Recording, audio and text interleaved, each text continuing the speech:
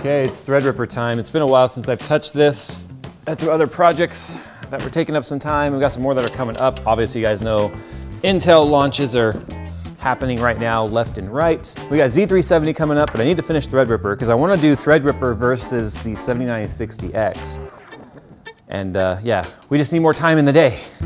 Level up your gaming experience with the Corsair One small form factor gaming PC, featuring water-cooled Intel 7th generation processors, M.2 NVMe SSD support, and liquid-cooled GTX 10 series GPUs. To learn more, just head to Corsair.com. So I've currently got this set up so that we have the fittings on the top of the radiator in the back right here, kind of coming out the rear of the case, which I think is neat.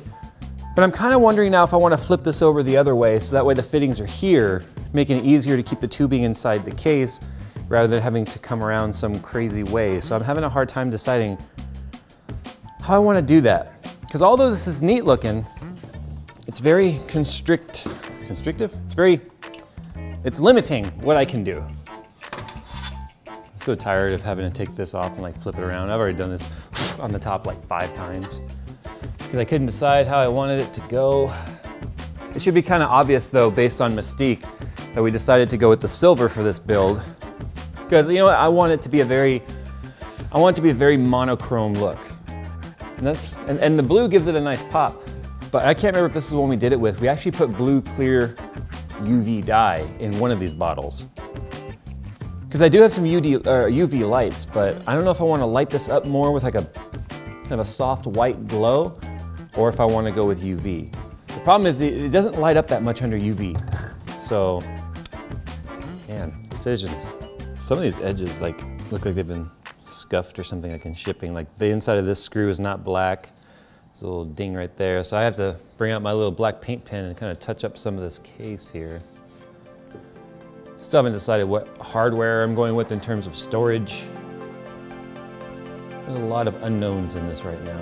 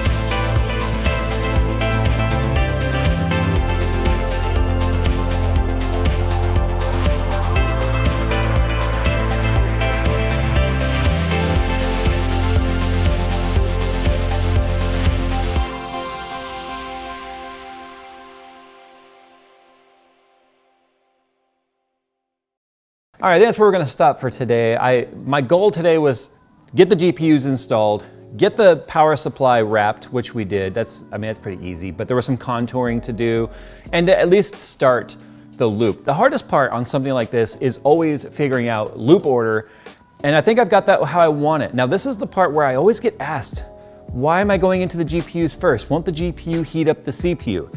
Now, you might actually be able to measure a couple of degrees difference in Celsius between the two components, but the bottom line is the radiators are going to keep the system at more of an equalized temperature where there's only gonna be a couple of degrees difference even in front of rads and after rads.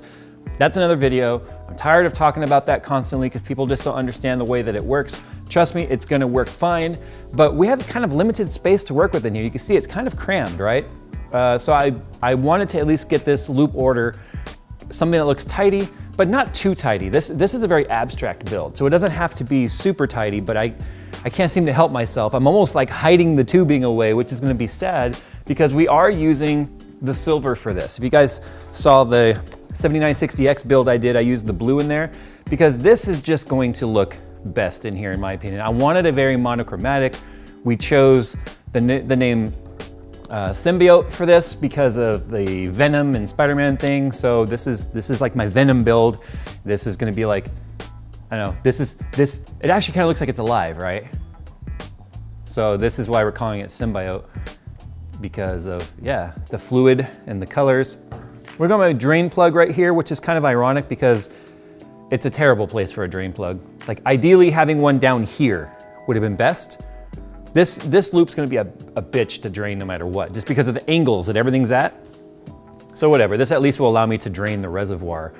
But in order to drain this loop properly, it's gonna require a disassembly. So yeah. Also, too, you guys might notice we put the black tops on the Dominator Platinums. These are the Cable Mod black tops. We tried the silver. We thought it was too bright, too much shininess in there. So I ended up going with the black, which I think looks really good. These are gonna light up white underneath here, like just a soft glow of white, because remember, these are lit naturally. And yeah, I think I might have to rotate the block a little bit too though, because now that we're going into the GPUs, we'll be coming out on this side. And this is the other thing too, a lot of people who've never seen a parallel build don't understand how this works. And I need to put screws back in there, I forgot. It's gonna split the flow between the cards. So half the fluid's gonna go in here, roughly half. The other half is gonna go in here, and as long as your inlet and your outlet are on opposite sides, it will work fine. If your outlet is on the same side, then you're gonna flow straight through and you're not gonna promote flow through the graphics cards. So it's gonna go in here, it's gonna split, half is gonna go out, half's gonna go through the graphics card, it's gonna meet back up on this side, where half here is gonna go through, the other half's going back through the inside of the block, and then it will all come out right here and go into the CPU. That's why I think I need to rotate my block. I can take this off, remove the bracket, rotate the block, because this is the inlet and this is the outlet. So I'd like to kind of go straight into it, but I might also just do something crazy where I kind of come out and do some funky thing and go back in and then out, right? Because we want it to look, we want to fill up the space with some of the fluid, right? This is going to be the star of the show. The only thing I'm not sure about yet, I have to sleep on this. I'm not sure if I'm gonna use this piece right here, and it's still so wobbly until we get the glass on there, man. I hate that. This is meant to hold SSDs or hard drives or a single like 3.5-inch drive. I don't know if I'm gonna be going with any standard SSDs, at least right here. So I might remove this piece entirely, but then the problem is the orange piece that's right here, which is at home because I have to paint it, is not gonna have anything to mount to right here, but it will still have a mount here, here, and up here. So I think that will be all right. We'll play around with it and see. If I remove this piece, then I can have a much cleaner route from the return here to the inlet on the reservoir. As you can see now, I've got this crazy kind of a fitting contraption here to sort of go around it, which I think looks terrible. So I've got to really kind of play around with that. But anyway, that's just an update here on the Threadripper build. Project Symbiote, whatever. My wife is texting me, so that means it's time to go. Edit this video and get it up online same day as what you guys saw today, we did today. Yeah, huge thank you though to the sponsors on this again. You know, of course, AMD for sending out the CPU, ASUS for sending out the motherboard. Hopefully ASUS Aura will work on this one, but that's a different subject. Of course, Performance-PCs, guys, I've used them for years. Long before I even started YouTube, they sent me all the fittings, the reservoir and pump, the blocks for this. EK actually sent me blocks as well, but they came too late, so I'll use those in another project. And then of course, Primo Chill for sending me the radiators. the custom powder-coated radiators at that for this build specifically, as well as my custom powder-coated revolver fittings.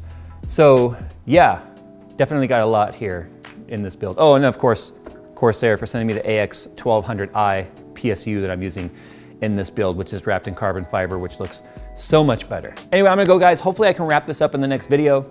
And I hate doing multi-parters, but builds like this take time. And I appreciate you guys checking it out. Also too, if you want your own JayzTwoCents gear, fall is here and winter is coming. And I don't mean like Game of Thrones, although I'm sad that it's over for now, but get your hoodies and stuff, link down in the description below. It keeps me from having to do things like Patreon and whatnot. At least you guys get something for your money other than these mediocre videos. So with that said, I'm gonna go, guys. Thanks for watching, and I'll see you in the next one.